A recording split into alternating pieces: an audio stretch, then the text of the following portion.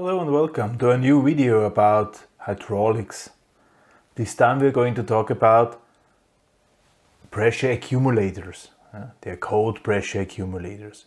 But there might be several reasons why I want to build something like this in my hydraulic system. One thing is for energy storage, that I can put somewhere oil, then I can turn off the pumps and use this pressure accumulator as pressure source until it's empty, and then I recharge it with my pumps.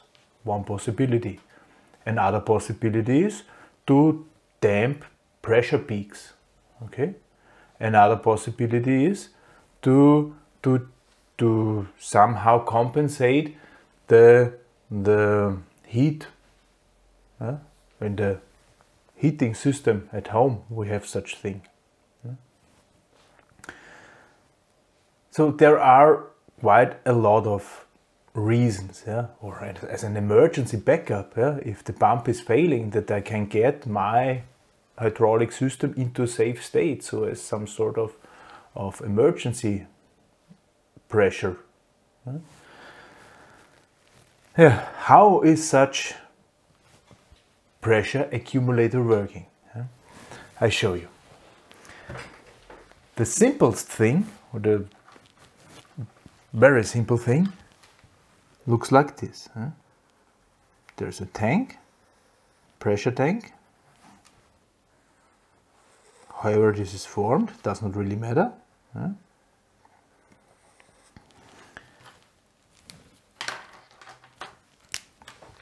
Below there is oil. Oil can go in and out there. There's a connector. So here we have cut oil. And above this oil there is gas, maybe air, or maybe, I call it hydraulic liquid here.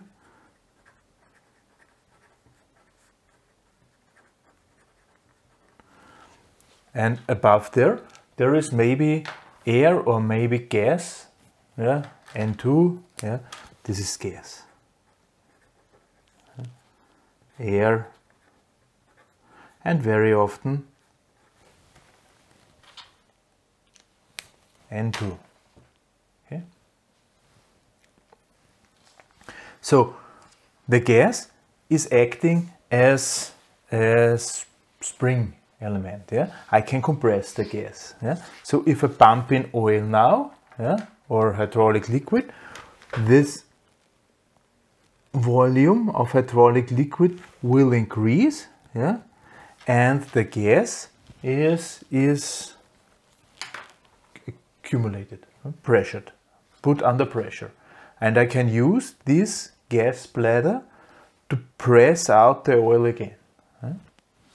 This is how all of the pressure accumulators are working. So there's usually nitrogen, sometimes air. This gas is pressurized. And it's even more pressurized if I put in oil.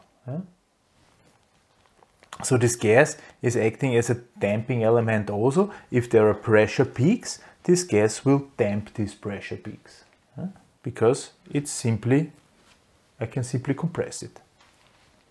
At empty tank, this gas has a certain filling pressure, pre-filling pressure.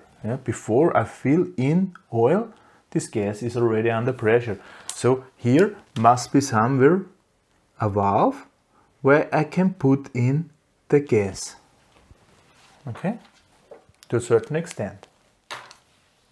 That's it. This is how pressure accumulators are working. Just with a gas bladder somewhere inside. Gas bubble. And this gas bubble is acting as damping element. Such things where we just have the liquid and the gas, and there is no physical barrier, this can only be used below 60 bars. Because if we are above 60 bars, we really need to separate the liquid from the gas, because the gas is getting dissolved in the liquid. We talked about this, and then we have increased chance of cavitation, of course. I really have to prevent this. And I really have to take care that the gas and the liquid is not mixing each other.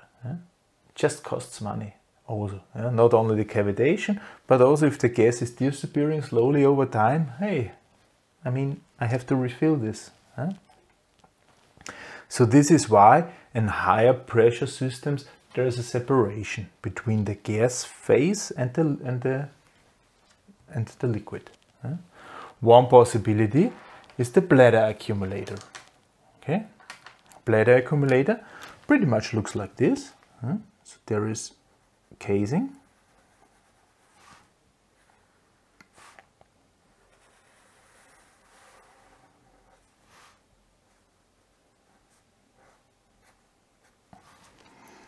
And here I have a valve which can be opened or closed. So this is open and closed. And here, this is my connection to my oil. So here is, green. Here is my hydraulic liquid inside. And this volume here is usually filled with a gas bladder. So there is some bladder inside which can extend or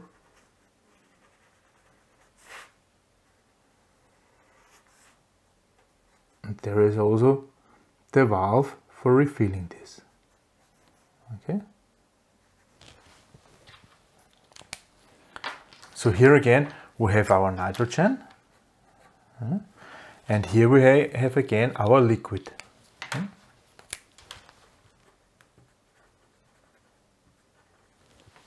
This is how this looks like. Okay. You know, this is not just like a balloon type. This is getting bigger and smaller. It's more like folding. Yeah. If I look from the top, yeah, it more looks like this. If it's really pressed together, or like this if it's extended. Yeah, a little bit like a football, American football or something like this. Yeah. Or like these breathing things. This is more like this looks. Yeah? So I have a certain pre-filling pressure, I already told so, and I have a certain liquid pressure. And the ratio between the pre-filling pressure and the liquid, the maximum liquid pressure, is at this type. This is the bladder accumulator.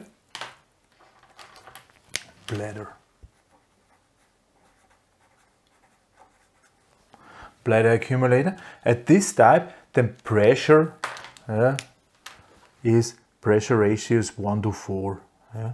So if there is one certain pressure pre-filling, then 4 times maximum pressure is the maximum liquid pressure. That's not too high. Yeah? It's not too high because simply this is very elastic and it can tear. However, because it's very elastic, it is really, I can really take in or pour out a lot of oil. Up to 120 liters per second is the exchange rate of the oil. That's very high. So these bladder accumulators are usually small accumulators, usually for small differences in pressure differences. However, we can really take a lot of oil in or out.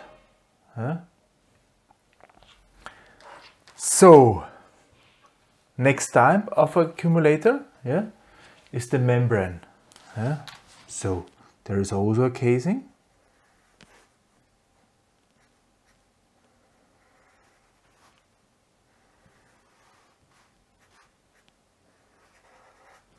Here's the connection for the oil, for the liquid, and then I have in between an elastic membrane here inside. On one side of the membrane there is my gas face again.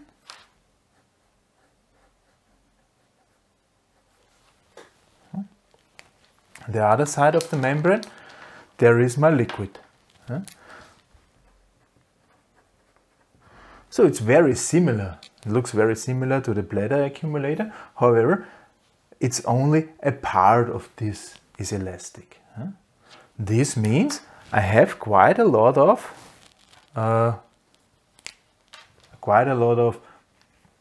it's 1 to 6 up to 1 to 8 pressure ratio. Okay, so I can use simply higher pressure differences with my liquid.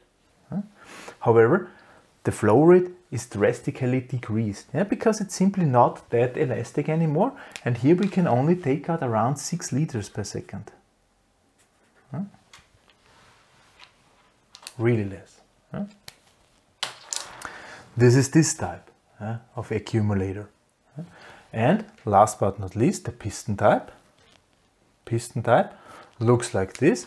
There is a cylinder.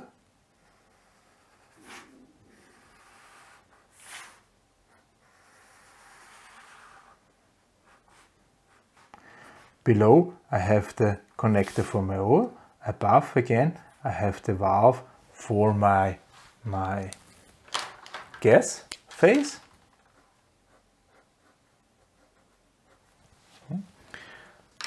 Here is my liquid, and now the separation between the liquid and the gas is done via piston. There's a piston inside simply. Piston inside, there are some sealings there, and the piston can go up and down.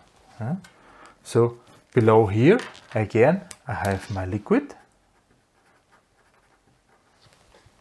and above here I have my nitrogen. This is how a piston accumulator is working. Piston accumulator, there is no such thing. There is a pre-filling pressure and there's a maximum liquid pressure. In worst case, I touch the top. I cannot destroy anything. Easy. So there is not such ratio. Unlimited.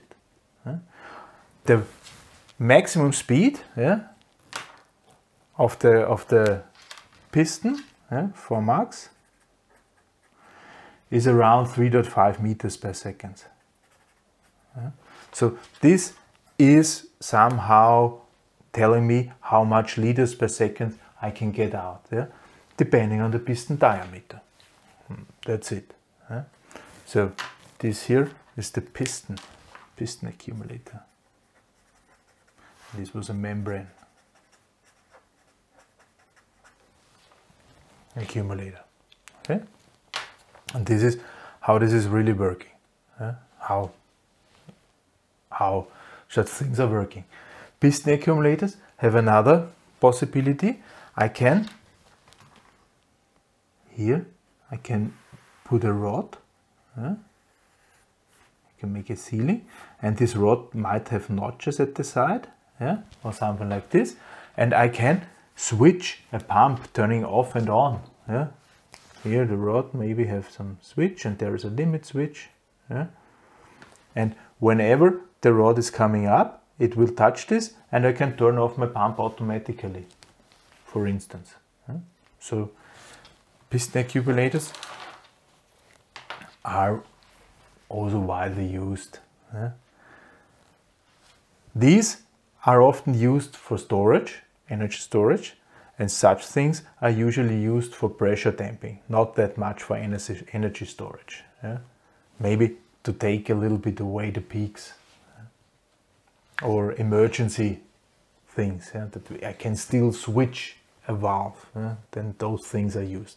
For really storing energy, usually a piston accumulator or a low pressure system, just simple thing is used. That's how accumulators work.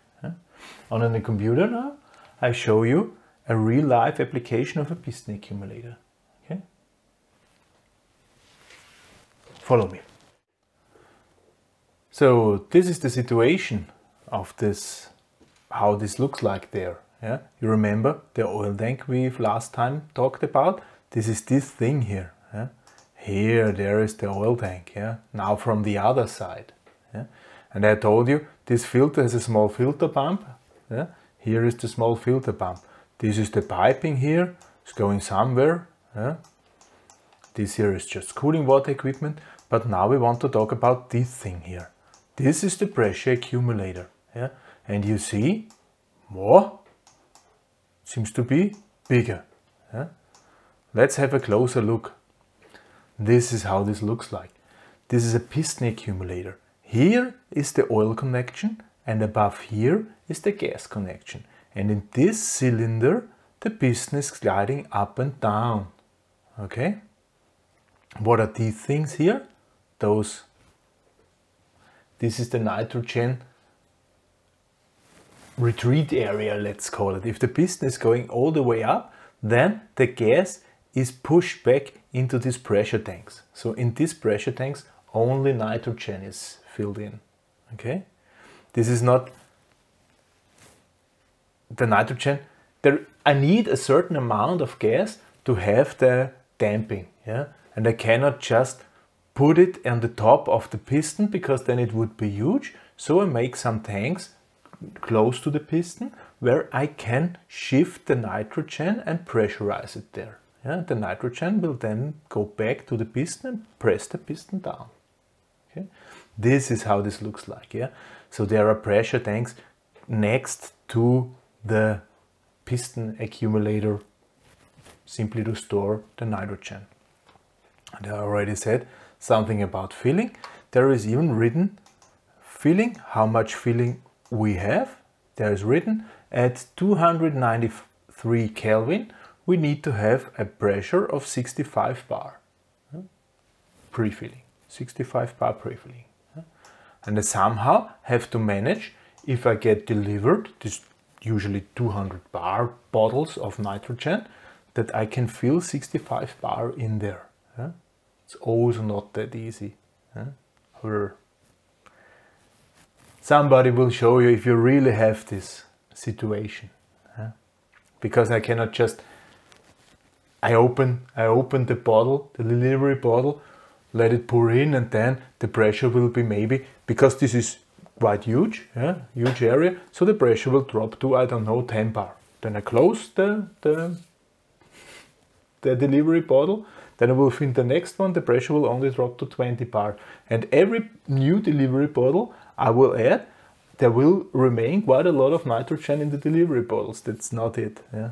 It is working a little bit different. Yeah? It is working with the help of the pressure accumulator itself. Yeah? The piston can suck out the nitrogen from the bottle. Yeah. Yeah. So even the filling, the pre-filling, you see, even the pre-filling pressure, if you think about it, it's not that easy. Yeah? That's always. Yeah? If we go into details, it's not that easy anymore. But from principle, I think it should be clear now how pressure accumulators are working and how they look like. This is an example of a piston accumulator. Yeah. So that's it about the power part, energy supply part. Next time we're going to talk about valves. For this time, thank you very much for listening. Goodbye.